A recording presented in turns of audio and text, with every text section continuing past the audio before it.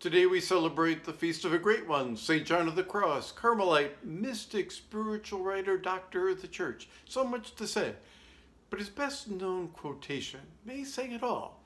He writes, "At the evening of life, you will be examined in love." I think of all his teachings, writings, everything, his poetry, his commentaries, everything could be summarized by that one line.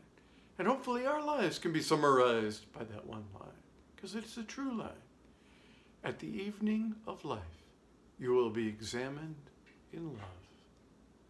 Happy feast of St. John of the Cross.